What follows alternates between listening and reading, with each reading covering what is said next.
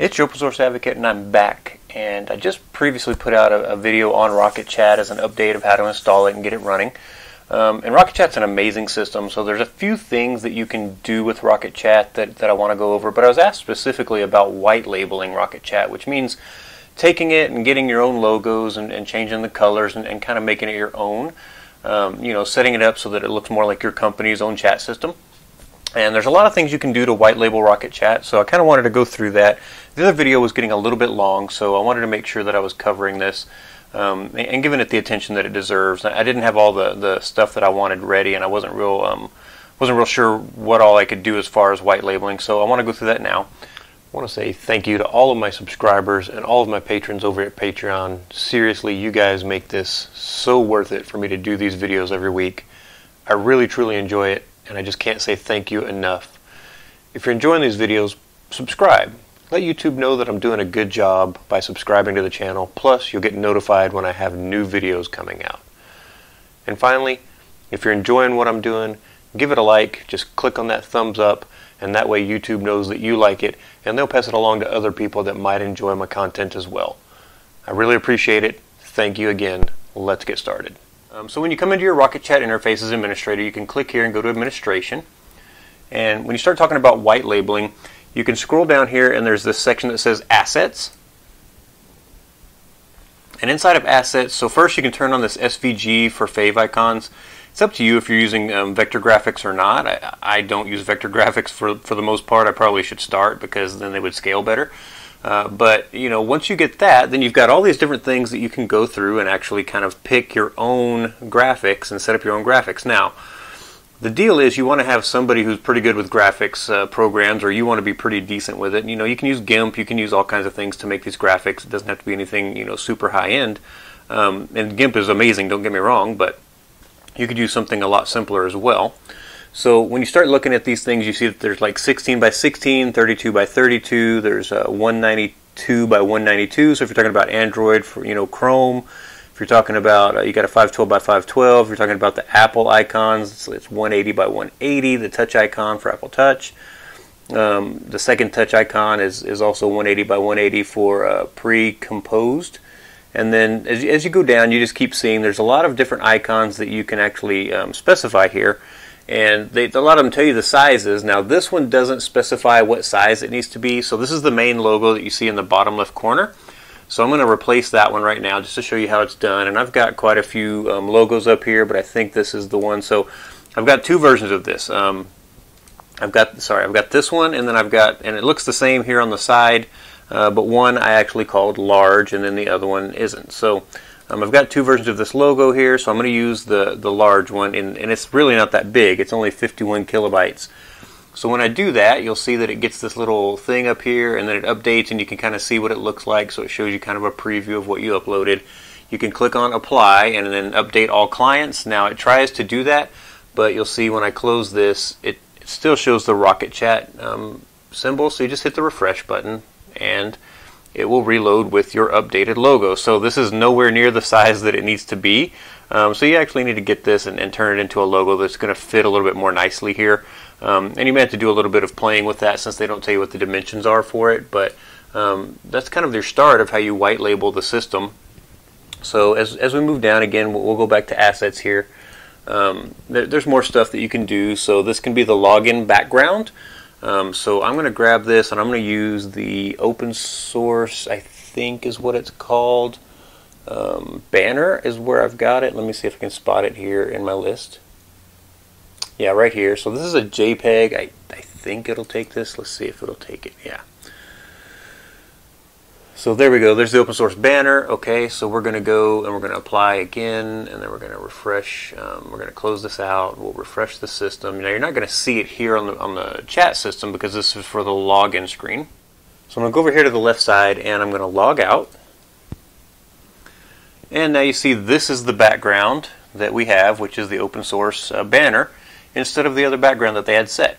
So when we log back in, and you saw here, I kind of passed it by there, but we can go back out. Let's log back out real quick. So you also see my logo here is not just the logo in the lower left, but it's also right here. So again, making this fit a little bit nicer, it's going to look a little bit better. But this, so we're starting to white label this thing. I've got the open source banner. The banner's not quite the right size. It really wants to save my password there. And then here's the login screen that we get to. And I can just click on login now to log back in. So I've kind of started white labeling this chat system a bit. And you can kind of see how that works. So this is going to keep prompting me about my end-to-end encryption. I've told it, don't. So when you log back in, you come back here, and now you've got your logo down here. Now you can also change colors and things inside of RocketChat here. So I'm going to go back into the settings. So next you can use custom sounds. I'm not using any custom sounds, but you can go in here and add custom sounds. So you would click on the add button here. And then you can go and find a sound file that you want to use, and it shows you that it's an MP3 file is what you need to use. And then you can set those custom sounds, and then users can go and select those sounds for different things that they're doing. So if you've used other chat systems, they have a ding, and sometimes they have a knocking sound, or they have a shaker sound, or they have all kinds of different sounds for chat systems that you can set for different events, which kind of let you know, hey, this thing happened without you having to look over here and see what it was. You'll kind of know that was a channel, that was a direct message, whatever. So setting up your own sounds is possible in here as well. As we continue down, you can also set up custom emoji. So if you want to set up custom emoji for your site, then again, you go here and you click on plus, and it's going to ask you for the name of the emoticon or the emoji, the alias for it, and then you're going to go and again upload that emoji, and then you're going to save it, and you'll see it show up in the list. Now each time you want to add another one, you need to click the little plus button. So this will stay here. Click the plus, add another one. Click the plus, add another one. And you'll see the list build as you go. And if you get a really long list, then you can search that list using the search box. And it's, again, super fast because of the back end. So also you can add custom user statuses. I added a few here so that you can kind of see what they look like. But I put, I'm around, which means I'm online. I put at lunch, which means I'm away. And I put in a meeting, which means I'm busy. So this just maps to statuses that they already have in the system, but you can kind of set your own, and you can set multiple ones so people can kind of set their own statuses in the system. And again, to do that, you click on the little plus, you type in what you want the name of that to be, and here are your options to map it to. So if we just say offline, done for the day, right? And then hit save, and now I have another status in here that somebody can choose to use, or I can choose to use. So when you're talking about custom emoji and custom sounds, you can choose the type of file system that that RocketChat itself is going to use to store those things. GridFS is selected by default, but you can also use the file system. So GridFS just says, hey, I want to save these things in MongoDB and use Mongo in order to go grab those things and pull them up as my assets. It's a really fast system. Now, if you're just using this for personal use or for a small office kind of chat, or for smaller teams, that kind of stuff, and when I say smaller, I'm talking 100 to 200 people, this GridFS is probably going to be fine. If you're talking about trying to use this for 10,000 users and things, you might want to switch it over to the file system and let the file system actually host all of the files and things like that, and let the system kind of pull them that way. Because when you start getting into larger groups, you start getting into larger amounts of things you want to store, and just so on and so forth. So MongoDB may not be the best place, and GridFS, is kind of a connector, I guess you'd say, for MongoDB to make it easy to store things in the file system. So again, if you get really, really large groups, it may be better to switch out of GridFS. So another aspect to white labeling a system is actually kind of customizing your emails. So after you've set up the SMTP part, which I showed in the first video, to be able to send those emails, there's a whole lot of other email settings in here that you can actually change. So going in and kind of setting these things up, you see here that they're using a little bit of HTML to make it a nice rich email. This is just default stuff that's in here already. So for instance, if somebody changes their email address on the system's going to send them a verification email to say, hey, your email address has changed. It's going to send one to the old email. It'll send a verification email to the new email. And it's going to look something like this when it sends it to the old email. It says, hey, your email address was changed, that kind of thing. So you can go in here and kind of set up, a little bit more and make it more custom to your liking. Again, this is part of the white labeling, is actually making it yours. If you forgot the password, so you've got all these different sections in here that you can kind of go through and check, header and footer information that you want for your emails. So if you want to customize the header and the footer of the emails, like my company, when they send me company email, I get header and footer information that is very specific to my company. So it becomes really, really simple for me to go through and check that and make sure I know exactly who it's from and where it's from, and It's just very specific to them, so I can tell pretty quickly by looking at it if it's probably valid. Not saying it is valid, just saying if it looks like it's probably valid. So again, as you go down, so direct reply is enabled. Again, you need to read about direct reply up there. It's kind of a different thing, but as you come down, you get invitations. So you can create invitations into your chat system instead of allowing just simple user sign up. And there's a whole bunch of things you can do to make it not easy for someone to sign up intentionally.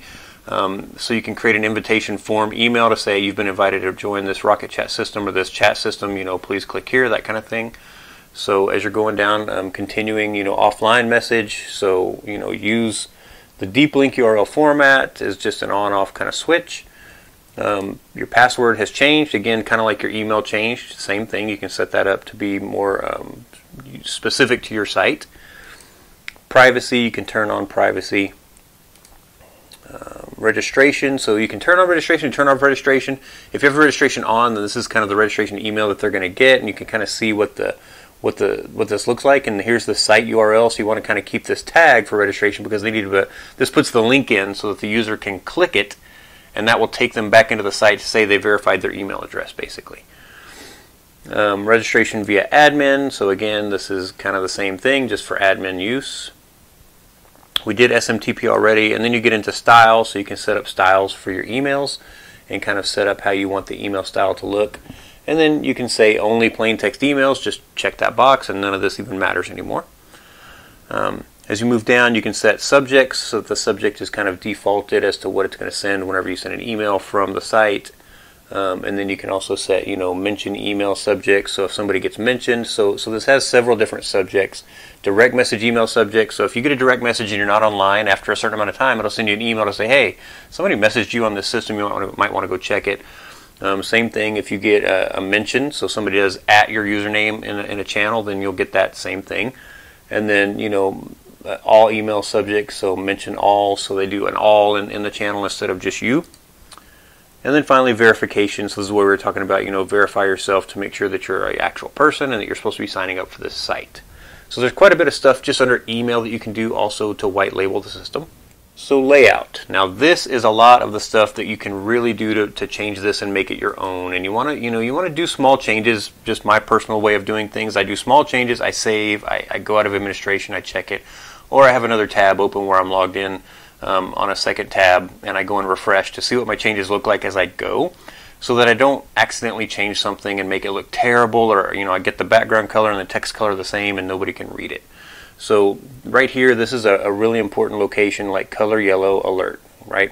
You kind of saw that on that other thing, dark yellow, alert light, success is a green, so you've kind of seen those things popping up there to tell you it's successful.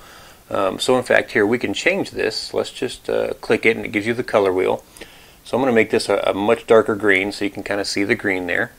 And we're going to say select, and I'm going to come up here and save my change, and we'll see if it actually takes effect on this time. I don't think that's quite the right color, dark green.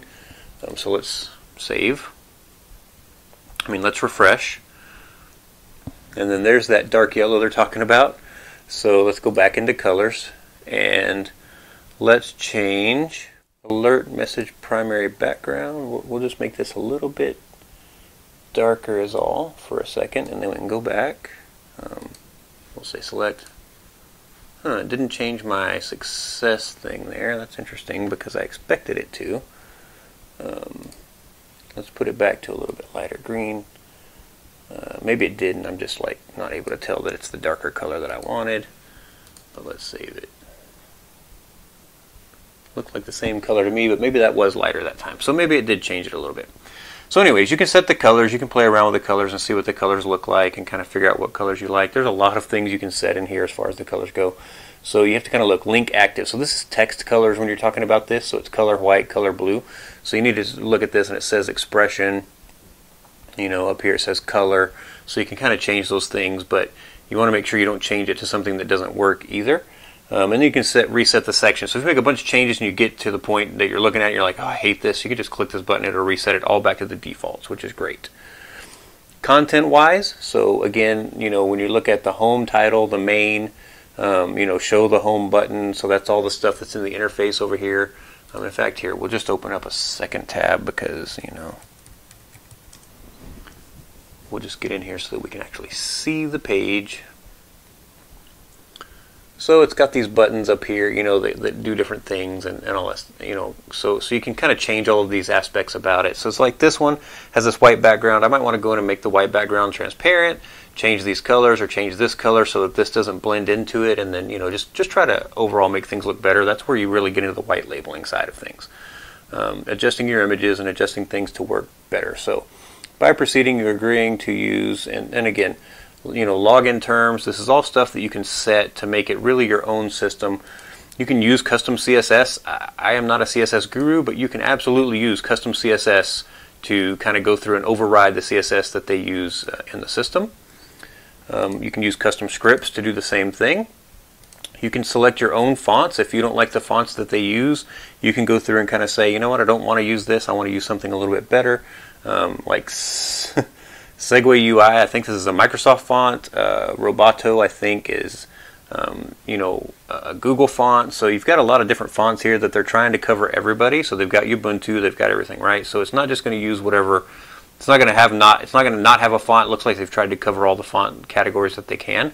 But you can add fonts or change fonts if you want to. Old colors. So if you like their older colors, I guess you can do that. Old colors minor, and then the user interface itself. So there's a lot of on-off things that you can set here, and you've got, so display roles, whether or not to display the user's role, group channels by type, yes or no, use full you know, full name initials for the avatar, so when they start talking about that. So like here you see M for Mick in Texas. You could actually, if I had a last name set instead of just my name, you'd see like everything for it. And then use real name, so you could say use their real name, don't use their nickname.